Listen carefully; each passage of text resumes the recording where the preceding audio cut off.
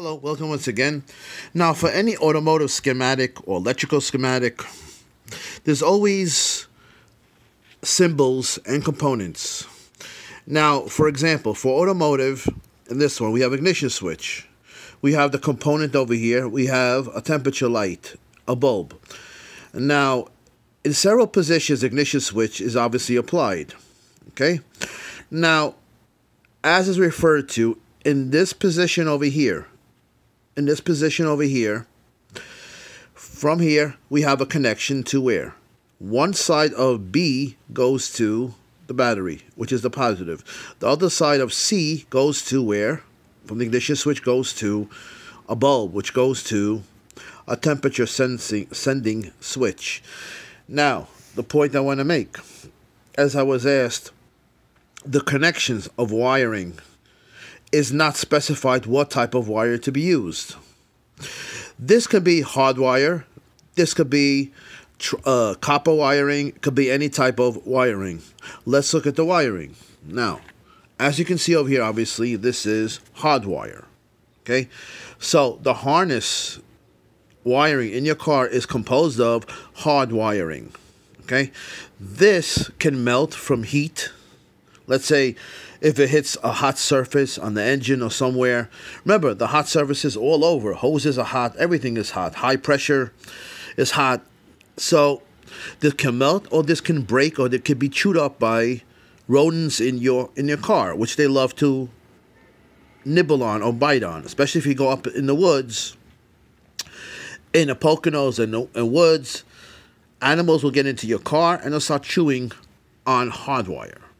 Okay, so all it tells you is let's make a connection from positive battery to B terminal of the ignition switch.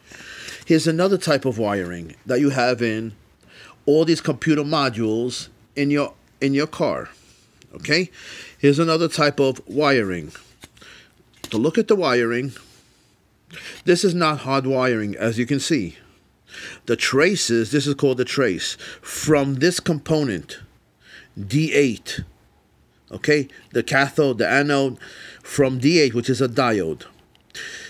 You can see this line over here going, extending all the way over here to this part. This is called another type of trace, or copper tracing, or a wiring, a connection, an electrical connection from one point of a diode to another point that goes to where? Goes to the other side of the board. These are type of boards that you have in automotive, computer boards, where you have components on both sides. One side here, the bottom of it, the bottom layer, as it's referred to, has the components. These are capacitors, electrolytic capacitors. You see the positive over here? This means that this band over here is the positive. You see the letter C? That means it is a capacitor. You see the letter R? You see the letter R97? You see this? This is a resistor with the value on it. Okay? It's not through hole. It actually has the value printed on it. So the schematic just tells us make a connection from one point to another point. Here's a connection, as we just specified. Here's another connection from here to here. Notice the width. The width got bigger, but the length got smaller.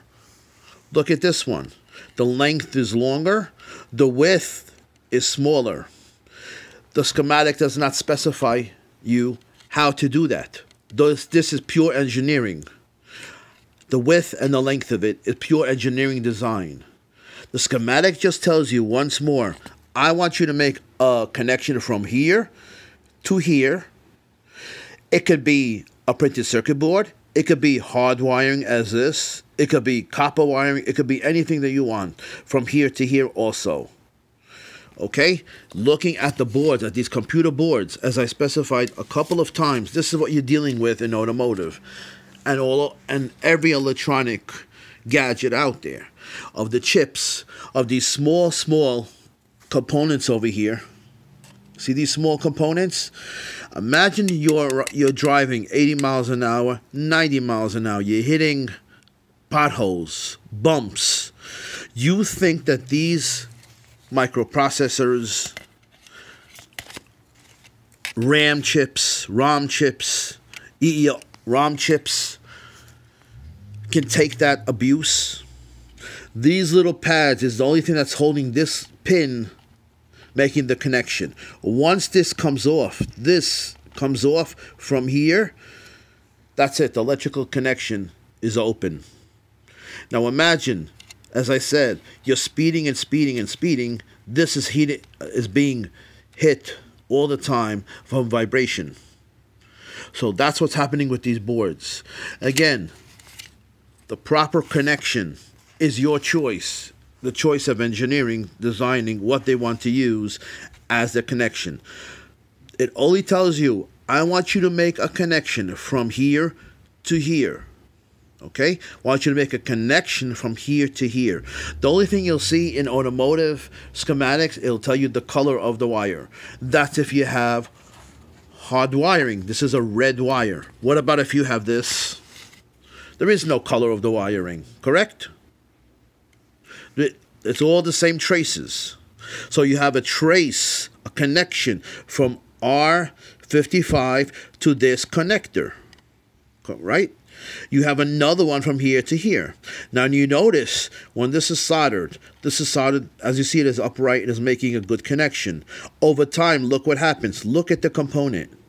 You see how it is making a connection, but it is not straight.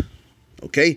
Over time, that small little resistor will be off the pad and lifted off the pad, because it is not the greatest of connection over here.